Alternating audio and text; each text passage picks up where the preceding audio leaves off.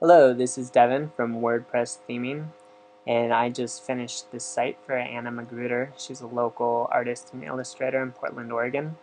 And I just wanted to make this video to show you my process for theme development and a little what I do. So Anna had already created mocks for the website, and she sent those over to me. And these were simply layered Photoshop files. And each of the elements that I needed was going to be on a different layer. So the logo and the banner image are the main things on this that I needed. And she had all her pages coded out, so the view art page looks like this, and it had her artwork. And she was familiar with a plugin for WordPress called the Slickr gallery, which pulls in your Flickr photos. So she modeled this page after that, integrating that plugin.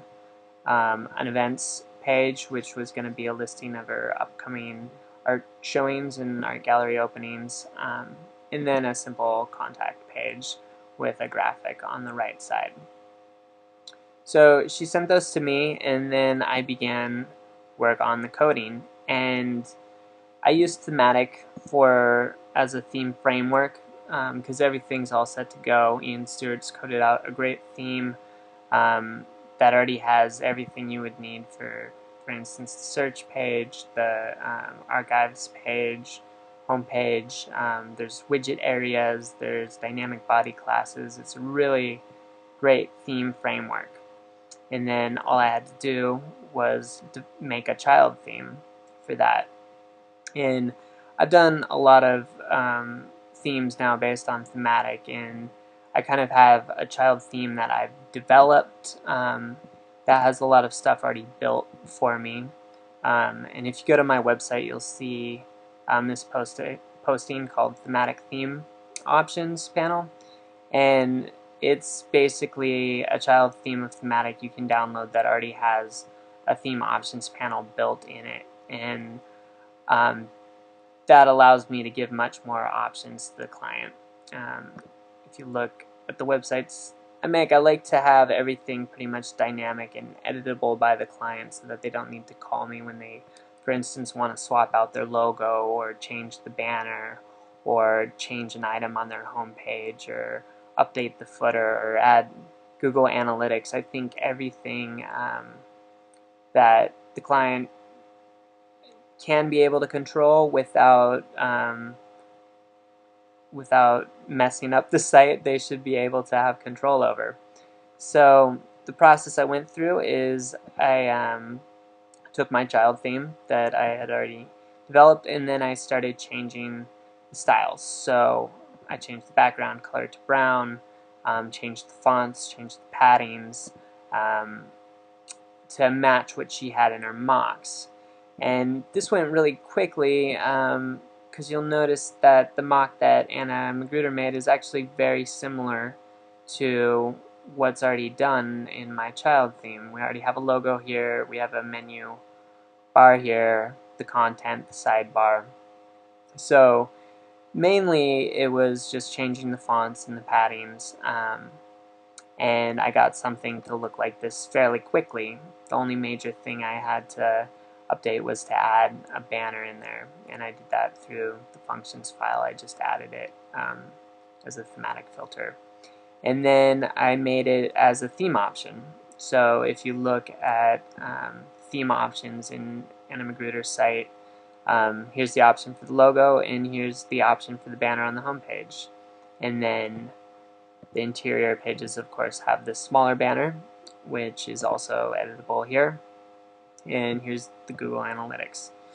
So if you look at the home page, that's all editable. This menu is simply a listing of her pages. So if she wanted to add another page, for instance, it would automatically get added in there. And then the About, the Portland Artist Card Deck, and the contact info are all also dynamic. This area is being pulled in. It's the most recent post that she's done, and it's displaying the title and the excerpt here.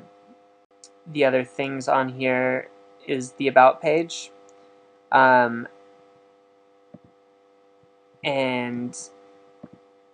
the About page, I actually used a plugin to give the functionality on the home page.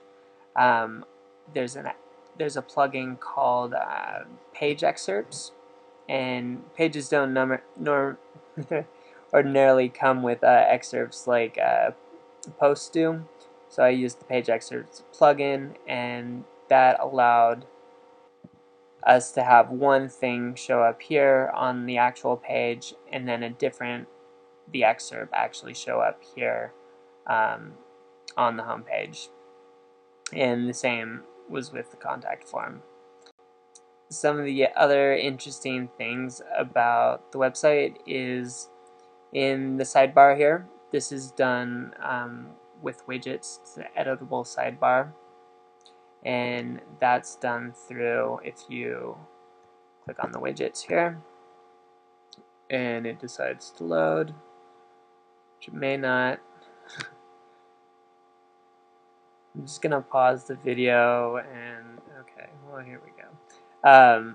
So here's the search bar of the pages, the archives, and the categories, and you can move these around, or you could put different items in there to show up on the sidebar. So she has complete control over that as well. The other page that's interesting is the contact page. And you'll notice that the contact page doesn't have a sidebar like the other one. It has this image here. And this is actually using a new feature in WordPress 2.9, the page thumbnail. And that's down here. And so she can remove or add a different thumbnail there, and she can have whatever size image, and it will automatically resize. And if an image is uploaded, it will replace whatever is in the sidebar with that image. The other thing on this page is a contact form, and that's using cForms. And I've already developed styles for cForms too that I use on most every site I do. And you can look on my website for that skin for cForms. And it just needed a slight update to have the different color backgrounds in the style sheet for that.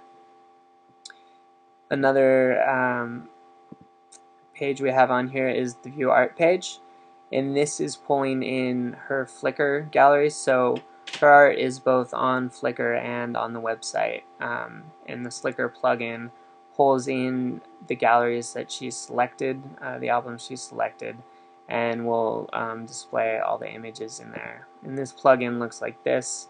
It's really easy to set up. You just put in your Flickr number and give the plugin permission to access all the files. And down here she can select which of the albums she wants to show and which ones she wants to keep private. So that's a quick overview of how the website works and what it does. If anyone has any questions about theme development or how certain features on the site are done, feel free to send me an email, and hope this was informative about my process for making a theme. Thank you.